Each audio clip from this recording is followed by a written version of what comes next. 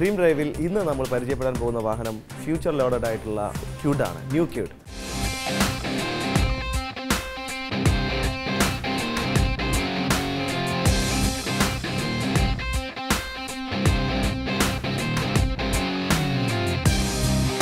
വാഹന വിപണിയിലെ പുത്തൻ വിശേഷങ്ങൾ പുതുമ ചോരാതെ നിങ്ങളിലെത്തിക്കുന്ന ഡ്രീം ഡ്രൈവിൻ്റെ മറ്റൊരു പുതിയ അധ്യായത്തിലേക്ക് സ്വാഗതം.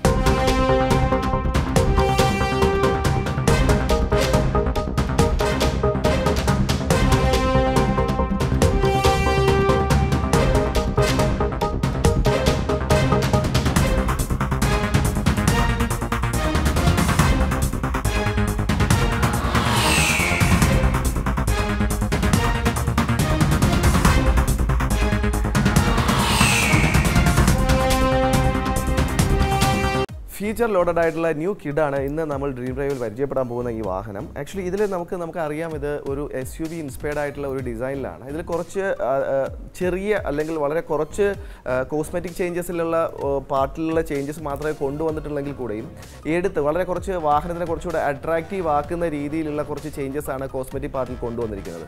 മെയിൻലി നമ്മൾ ഫ്രണ്ട് പോർഷനിലേക്ക് വരുവാണെങ്കിൽ ഒരു റേസർ എഡ്ജഡ് ആയിട്ടുള്ള ഒരു ഗ്രില്ലാണ് ഇപ്പോൾ ഈ വാഹനത്തിന് നൽകിയിരിക്കുന്നത്. അതുകൂടാണ്ട് തന്നെ നേരത്തെ ഉണ്ടായിരുന്ന തന്നെയാണ് C ഷേപ്ഡ് ആയിട്ടുള്ള ഒരു പ്രൊജക്ടർ ലാംപ്സ് ആണ് ഈ വാഹനത്തിന് ഉള്ളത്. അത് നേരത്തെ നമുക്ക് വാഹനത്തിന് ഉണ്ടായിരുന്നതാണ്, അത് ചേഞ്ച് ആയിട്ട് വന്നിട്ടുള്ളതല്ല. പക്ഷേ ആ ഒരു ഗ്രില്ലിൽ ഒരു വ്യത്യാസം വന്നിട്ടുള്ളപ്പോൾ ഒരു ഫ്രണ്ടിലുള്ള വാഹനത്തിൻ്റെ അപ്പിയറൻസ് കൂട്ടാനായിട്ട് അത് വളരെയധികം സഹായിച്ചിട്ടുണ്ടെന്ന് തന്നെ പറയാൻ കഴിയും. ഈ വാഹനത്തിൻ്റെ നേരത്തെ തന്നെ ഒരു മസ്കുലിൻ ആയിട്ടുള്ള ഒരു ഹുഡാണ് ഈ വാഹനത്തിന് നൽകിയിരിക്കുന്നത്. അപ്പോൾ ടോട്ടലി ഒരു ചെറിയ ഒരു കുഞ്ഞ് SUVൻ്റെ ഒരു അനുസ്മരിപ്പിക്കുന്നത്, SUV ഇൻസ്പയർഡ് ആണെന്ന് അറിയാവുന്നത് കൊണ്ട് തന്നെയാണ് ഒരു SUVനെ അനുസ്മരിപ്പിക്കുന്ന രീതിയിലുള്ള ഒരു ലുക്ക് ഫ്രണ്ടിൽ നിന്നും ഈ വാഹനത്തിന് നൽകാനായിട്ട് കഴിഞ്ഞിട്ടുണ്ട്. മുൻവശത്തേക്ക് ആക്ച്വലി ഇപ്പോൾ ഈ പുതുക്കി വന്നിരിക്കുന്ന ഫീച്ചർ ലോഡഡ് ആയിട്ടുള്ള ക്വിഡിൽ മെയിനായിട്ട് എടുത്തു പറയേണ്ട ഒരു ചേഞ്ച് ഈ പറയുന്ന ഈ റേസർ എഡ്ജഡ് ആയിട്ടുള്ള ഒരു ഗ്രില്ല് മാത്രമാണ്.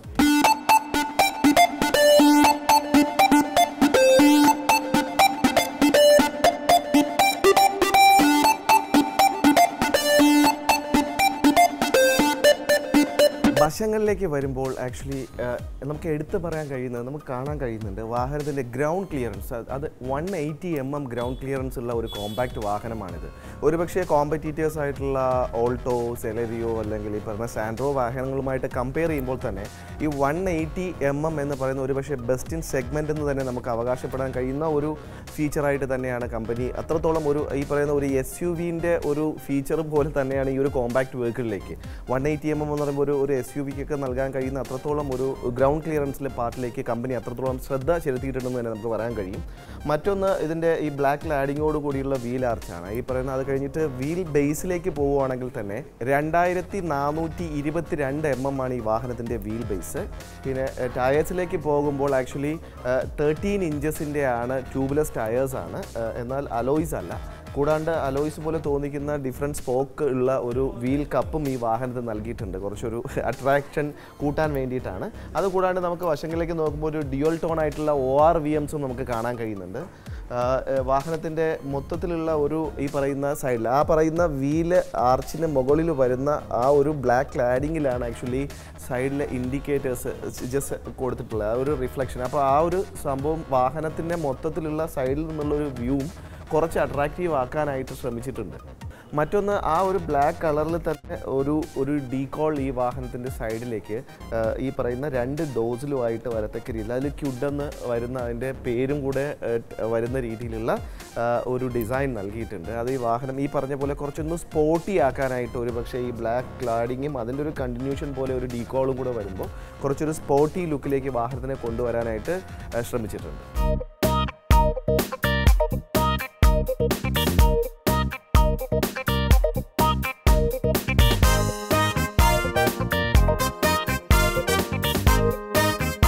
ക്വിഡിൻ്റെ ഇൻറ്റീരിയർ പോർഷനിലേക്ക് വരുമ്പോൾ ആക്ച്വലി നമുക്ക് മെയിൻലി ഇപ്പോൾ വന്നിട്ടുള്ള ഒരു മെയിൻ ചേഞ്ച് ഇതിൻ്റെ ഇൻഫർടൈൻമെൻറ്റ് സിസ്റ്റത്തിലാണ്. ഇപ്പോൾ ഉള്ള ഇൻഫർടൈൻമെൻറ്റ് സിസ്റ്റം 7 ഇഞ്ചസിൻ്റെ ടച്ച് സ്ക്രീൻ ആയിട്ടുള്ള ഇൻഫർടൈൻമെൻറ്റ് സിസ്റ്റമാണ്.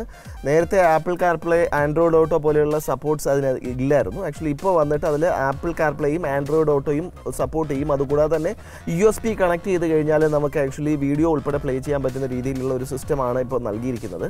നേരത്തെ ആക്ച്വലി ഇതിൽ നമുക്ക് നാവിഗേഷൻ കണക്ട് ചെയ്യണമെങ്കിൽ ഇതിൽ ഇൻബിൽറ്റ് ആയിട്ടുള്ള ഒരു നാവിഗേഷൻ ആയിരുന്നു. എന്നാൽ ഇപ്പോൾ ഫോർ നാവിഗേഷൻ മൊബൈലിൽ കണക്ട് ചെയ്ത് ചെയ്യത്തക്ക രീതിയിലുള്ളൊരു ഫീച്ചറിലാണ് ഇപ്പോൾ ഈ സിസ്റ്റം നൽകിയിരിക്കുന്നത്, ഇൻഫോർടൈൻമെൻറ്റ് സിസ്റ്റം. പിന്നെ ഈ പറയുന്ന ഡ്യുവൽ ടോൺ ആയിട്ടുള്ള ഒരു ഡാഷ്ബോർഡും ഈ പറയുന്ന ഗ്ലൗ ബോക്സും ഒക്കെയാണ്. അത് കുറച്ച് ഈ വാഹനത്തിന് ഈ പറയുന്ന നേരത്തെ ഒരു ചെറിയ ചേഞ്ചസ് ആണ്. മെയിനായിട്ടുള്ളൊരു അട്രാക്ഷൻ ഇത് തന്നെയാണ്. അത് കൂടാണ്ട് ഇനി സേഫ്റ്റി ഫീച്ചേഴ്സിൻ്റെ കാര്യം പറയുവാണെങ്കിൽ നമുക്ക് ഈ നേരത്തെ ഉണ്ടായിരുന്ന അല്ലാണ്ട് ഇപ്പോൾ ആഡ് ചെയ്തിരിക്കുന്ന ഒരു ഫീച്ചർ ഈ വാഹനത്തിൻ്റെ ഡ്രൈവിംഗ് സീറ്റ് അലേർട്ടാണ്. അല്ലെങ്കിൽ ഡ്രൈവിംഗ് സീറ്റ് ബെൽറ്റ് ഇട്ടില്ല എങ്കിൽ ഫ്രണ്ടിൽ കോ ഡ്രൈവറും ഡ്രൈവറും രണ്ടുപേർക്കും ഉണ്ട് അത്തരത്തിലുള്ള ഒരു സീറ്റ് ബെൽറ്റ് ഇടാത്തതിന് വരുന്ന അലേർട്ട്. അത് കൂടാണ്ട് ഒരു സ്പീഡ് ലിമിറ്റ് ഒരു 80 അതുപോലെ തന്നെ 120 കിലോമീറ്റേഴ്സിലും ഈ വാഹനത്തിൻ്റെ സ്പീഡ് അലാം നൽകുന്ന ഒരു ഫീച്ചറും ഈ വാഹനത്തിന് ഇപ്പോൾ കൊണ്ടുവന്നിട്ടുണ്ട്. നമുക്ക് ഈ കാണാൻ കഴിയുന്നത് ഈ AMT വെഹിക്കിളാണിത്, നമുക്ക് അറിയാവുന്നതാണ്. AMT വെഹിക്കിളാണ്. അത് ആക്ച്വലി നോർമലി ഒരു ഗിയർ ഷാഫ്റ്റ് പോലെയാണ് AMT വർക്ക് ചെയ്യാനായിട്ട് ഒരു ഷാഫ്റ്റ് ആയിരിക്കും ഉണ്ടാക്കുക. അതിന് പകരമായിട്ട് ഇത് AMT ഡയൽ എന്നാണ് പറയുന്നത്. ഒരു റൊട്ടേറ്റ് ചെയ്യാൻ പറ്റുന്ന രീതിയിലുള്ള ഒരു വാഹനമാണ്. അത് അങ്ങനെ അത്തരത്തിലുള്ളൊരു ഓപ്ഷനാണ് നൽകിയിരിക്കുന്നത്. നമുക്ക് കാണാൻ കഴിയുന്നത് ഒരു ക്രോം ആക്സെൻറ്റും കൂടെ കൊണ്ടുവന്നിട്ട് ന്യൂട്രൽ, ഡ്രൈവർ, റിവേഴ്സ് ഈ 3 ഓപ്ഷൻ നമുക്ക് ഒരു 5 സ്പീഡ് ഗിയറാണ്. 1 litre petrol വാഹനമാണിത്. അപ്പോൾ 3 സിലിണ്ടർ വാഹനമാണ്. അതിൽ തന്നെ 5 സ്പീഡ് ഗിയർ ആണ് ഉള്ളത്. അപ്പോൾ ഈ വാഹനത്തിൻ്റെ ഈ ഒരു ഈ പറയുന്ന AMTയിൽ വരുമ്പോൾ നേരത്തെ മിക്ക വാഹനങ്ങളിലുള്ള തന്നെയാണ് AMTയിൽ നോർമലി ഉള്ള ഒരു ലാഗ് ഉണ്ട്. ഒരു ഗിയറിൽ നിന്ന് അടുത്ത ഗിയറിൽ ഷിഫ്റ്റ് ആകുന്ന ഒരു ലാഗ് അത് നേരത്തെ ഉണ്ടായിരുന്നതിനേക്കാളും കുറച്ചും കൂടെ ഒന്ന് കുറയ്ക്കാൻ കഴിഞ്ഞിട്ടുണ്ട്. അത്തരത്തിലാണ് കുറച്ചും കൂടെ റിഫൈൻഡ് ആയിട്ടാണ് ഇപ്പോൾ എൻജിൻ പോർഷനിൽ ചെറിയൊരു ചേഞ്ചസ് അത്തരത്തിലുള്ളൊരു അപ്ഗ്രഡേഷൻ കൊണ്ടുവന്നിട്ടുണ്ട് വാഹനത്തിന്. പിന്നെ ഈ പറയുന്ന ഇത് ഇത് AMTയും ഉണ്ട്, മാനുവലും ഉണ്ട്. മാനുവൽ വാഹനത്തിന് കമ്പനി അവകാശപ്പെടുന്ന ഒരു മൈലേജ് 23 ആണെങ്കിൽ AMTയിലേക്ക് വരുമ്പോൾ അത് 24 കിലോമീറ്റർ പെർ ലിറ്ററിലേക്ക് കിട്ടത്തക്ക രീതിയിലാണ് അതിൻ്റെ സംവിധാനം. AC മറ്റു കാര്യങ്ങളും നോർമലി ഉള്ള ഓട്ടോ AC അല്ല, നോർമലി ഉള്ള ഒരു AC തന്നെയാണ്.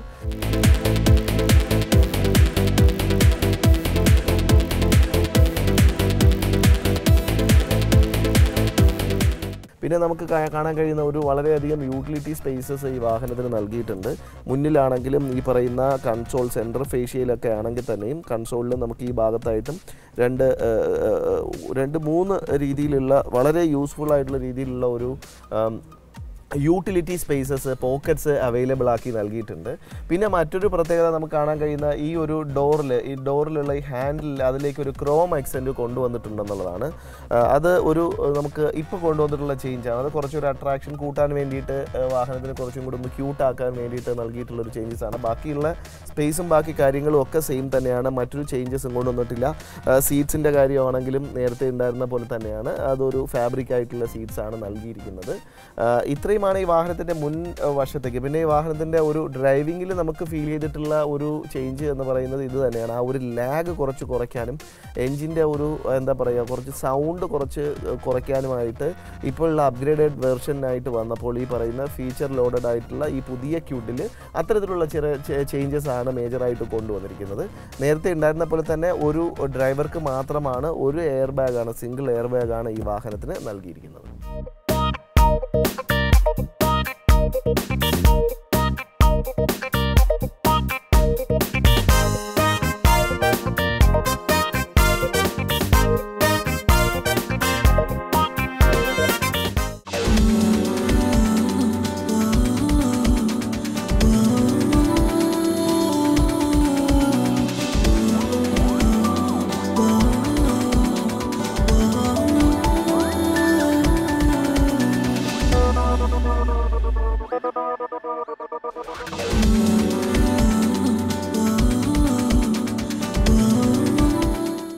വാഹനത്തിൻ്റെ പിൻ സീറ്റിലേക്ക് വരുമ്പോൾ നമുക്ക് നേരത്തെ ഉണ്ടായിരുന്ന തന്നെയാണ്. ഈ പറയുന്ന വേറെ ഒരു ചേഞ്ചസും വന്നിട്ടില്ല. എന്നാൽ നമുക്ക് ഈ ഭാഗത്ത് ലെഫ്റ്റ് സൈഡിലായിട്ട് നമുക്കൊരു സോക്കറ്റ് നൽകിയിട്ടുണ്ട്. അതായത് മൊബൈൽ ചാർജ് ചെയ്യാനുള്ള ഒരു സോക്കറ്റ് ഈ നൽകിയിട്ടുള്ളത് കൊണ്ട് വാഹനം നമുക്ക് ട്രാവൽ ചെയ്യുന്ന പിൻ സീറ്റിലിരിക്കുന്ന ഒരാൾക്കും ആക്ച്വലി മൊബൈൽ ചാർജ് ചെയ്യാനുള്ളൊരു ഓപ്ഷൻ ഉണ്ട്. മറ്റൊന്നും എടുത്തു പറയത്തക്കതായിട്ടുള്ള വേറൊരു ചേഞ്ചസും പിൻ സീറ്റിൻ്റെ ഭാഗത്ത് ഇപ്പോൾ ഈ പറഞ്ഞ ഫീച്ചർ ലോഡഡ് ആയിട്ടുള്ള പുതിയ ക്വിഡിൽ കൊണ്ടുവന്നിട്ടില്ല എന്ന് പറയാം.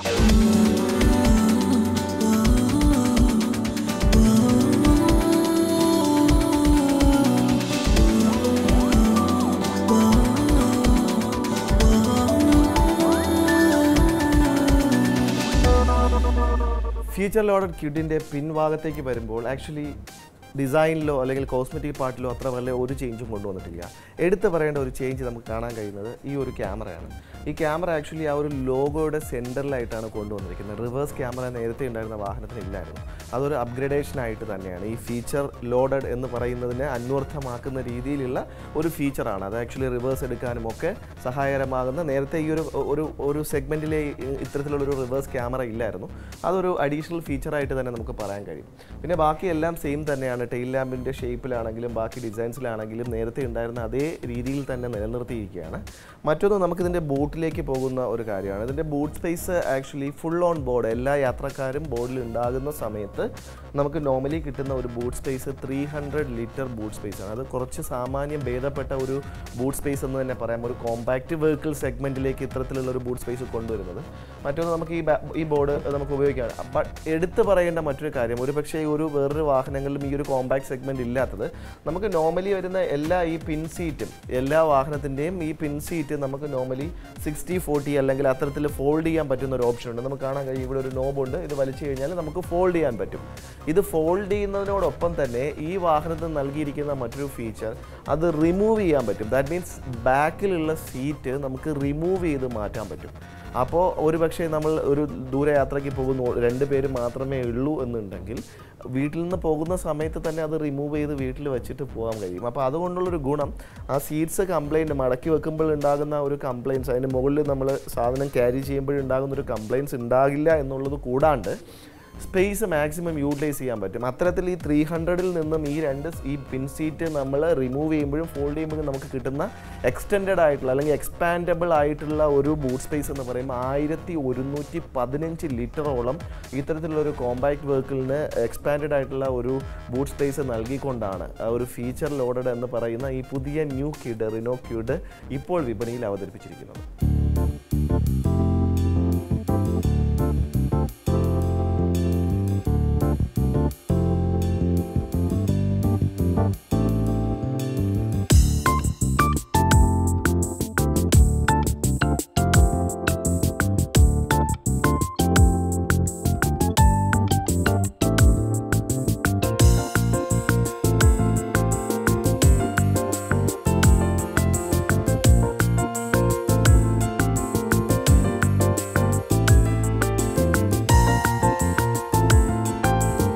Welcome to celebrity segment. Hi, ഞാൻ ആശ അരവിന്ദ്.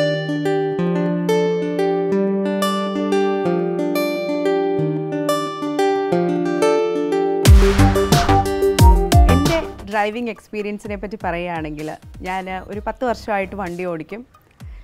വണ്ടി ഓടിക്കുന്നത് കുറേ പേര് പല രീതിയിലായിരിക്കും. ചിലർക്ക് വണ്ടിയോട് ഭയങ്കര ക്രേസ് ആയിരിക്കും, ചിലർക്ക് ജീവിതമാർഗമായിട്ട് വണ്ടി ഓടിക്കും.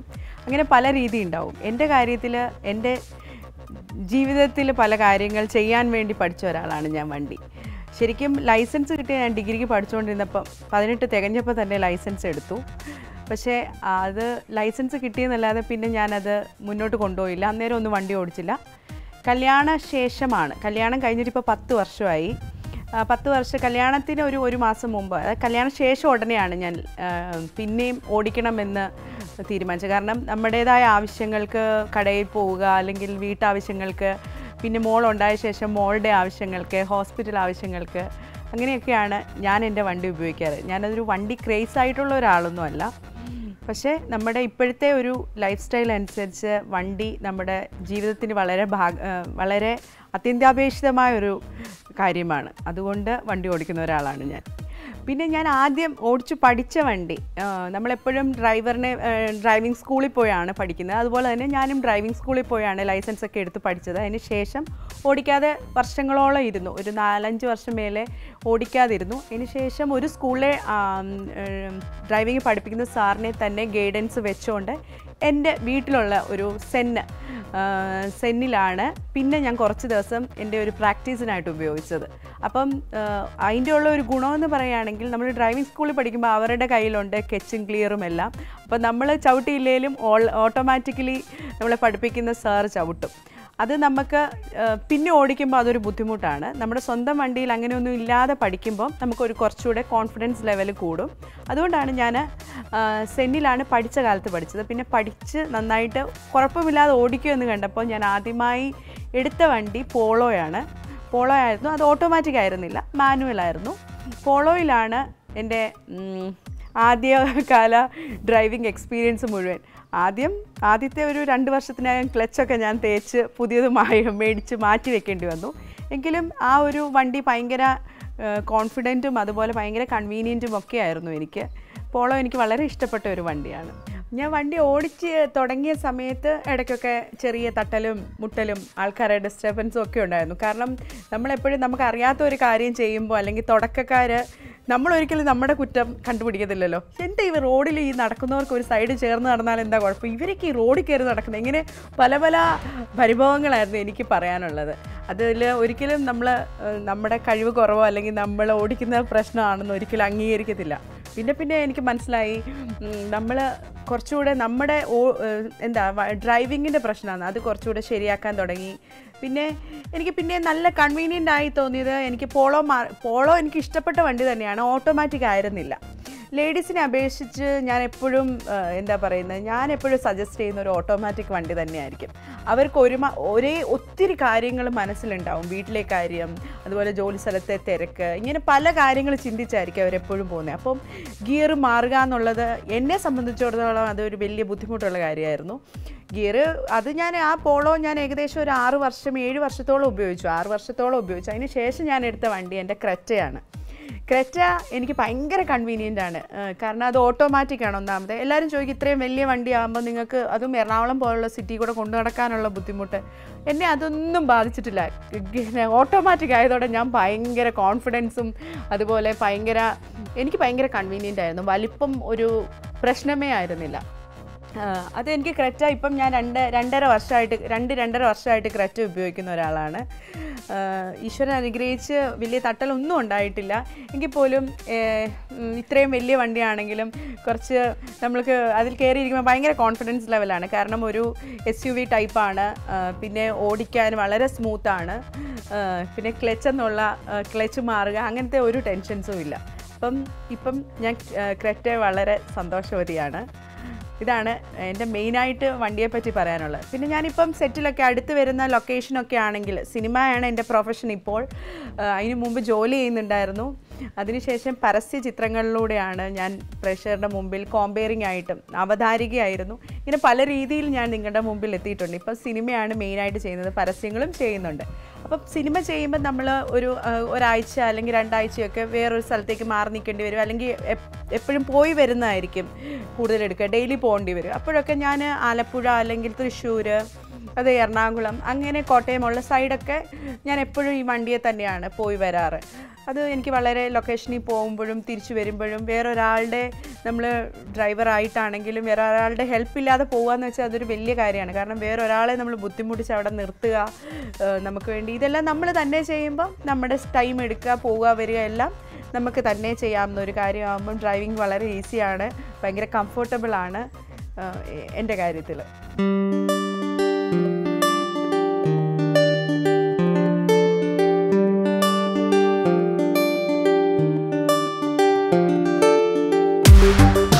ഞാനിപ്പോൾ താമസിക്കുന്നത് കൊച്ചിയിലാണ് ഏറ്റവും തിരക്ക്, ഏറ്റവും ബ്ലോക്കുള്ള സ്ഥലം, ഏറ്റവും തിരക്കേറിയ റോഡുകളുള്ളത്. അപ്പോൾ ഇതിലേക്കൂടെ എപ്പോഴും ചോദിക്കാറുണ്ട്, ഇപ്പം നിങ്ങൾ തന്നെ ചോദിച്ചു എങ്ങനെയാണ് കൊച്ചിയിലുള്ള യാത്ര എങ്ങനെയാണെന്ന്.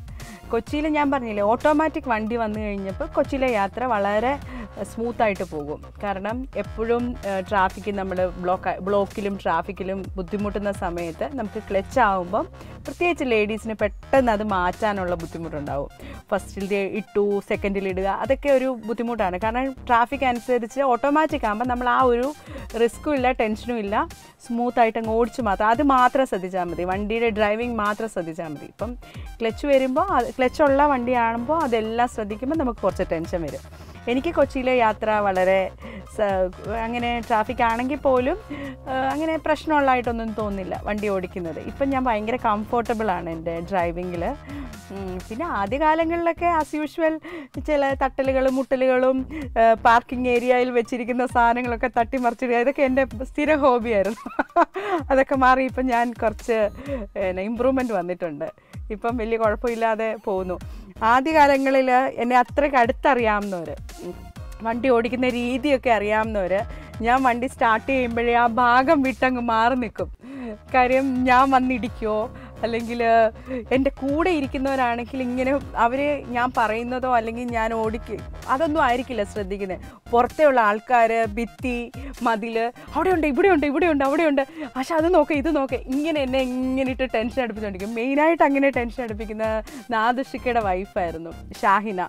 എൻ്റെ അടുത്തൊരു സുഹൃത്താണ് ഞങ്ങൾ രണ്ടും കൂടെ കുറേ യാത്രകളൊക്കെ ഈ കൊച്ചിയിലുള്ളത് പോകാറുണ്ട്. ഷാഹിന വണ്ടിയെ കയറിയാൽ എന്നെ ഏറ്റവും കൂടുതൽ ടെൻഷൻ അടുപ്പിക്കുന്നത് ഷാഹിനെയാണ്. ഞാൻ എപ്പോഴും പറയും ഷാഹിനെ വണ്ടിയിൽ നിന്ന് ഇറക്കി വിടും അല്ലെങ്കിൽ ഓടിക്കും. എൻ്റെ വണ്ടിയെ കയറിയാൽ ഷാഹിനെ എന്നെ ടെൻഷൻ അടുപ്പിക്കാൻ തുടങ്ങി. ഷാഹിനെ പറയുന്നത് ആശാ നോക്ക്, ആ പുള്ളി ആശ ഇടിക്കുമെന്ന് പേടിച്ചിട്ട് അപ്പുറം വഴി സൈക്കിളിൽ പോകുന്നു, ഇപ്പുറം വഴി പോകുന്നു, ഇങ്ങനെ ഓരോന്ന് പറഞ്ഞ് എപ്പോഴും ഇവരൊക്കെ എന്നെ കളിയാക്കാറുണ്ടായിരുന്നു. പക്ഷെ ഞാൻ അവർക്കൊക്കെ കാണിച്ചു കൊടുത്തു ഞാനിപ്പോൾ ഒരു മിടുക്കായ ഡ്രൈവറാണെന്ന്. കുഴപ്പമില്ലാണ്ട് പോകുന്നു. ഇതൊക്കെയാണ് എൻ്റെ കൊച്ചി യാത്രയുടെ എക്സ്പീരിയൻസ്. ഞങ്ങളെല്ലാം കൂടെ ഇങ്ങനെ ഫ്ലാറ്റ് ചെയ്ത് ഞങ്ങൾ എല്ലാവരും കൂടെ ഇടയ്ക്ക് ഈ വണ്ടിയിൽ അല്ലെങ്കിൽ ഞങ്ങളുടെ കുറച്ച് ലേഡീസ് എല്ലാം കൂടെ പോകാറുണ്ട്. ഫോർട്ട് കൊച്ചി അങ്ങനത്തെ ചെറിയ ഏരിയകളിലൊക്കെ ഇങ്ങനെ കുട്ടികളെ വെച്ചുകൊണ്ട് പോകാറുണ്ട്. കുട്ടികളും ഉണ്ടാവും, ഫ്ലാറ്റിലുള്ള കുറേ ലേഡീസ് ഉണ്ടാവും, ഞങ്ങളെല്ലാവരും കൂടെ അടിച്ചു പൊളിച്ച് പോകാറുണ്ട്. ഇതൊക്കെയാണ് എൻ്റെ ചെറിയ ചെറിയ സന്തോഷങ്ങളാണ്. ഒത്തിരി വലിയ സന്തോഷങ്ങൾക്കൊന്നും പോകാറില്ല. ചെറിയ കാര്യങ്ങളിൽ സന്തോഷിക്കുന്ന ഒരാളാണ് ഞാൻ. അപ്പോൾ നമുക്കുള്ള ചെറിയ കാര്യങ്ങളിൽ സന്തോഷിക്കുക എന്നാണ് ഞാൻ എല്ലാവരോടും പറഞ്ഞു കൊടുക്കാറുള്ളത്.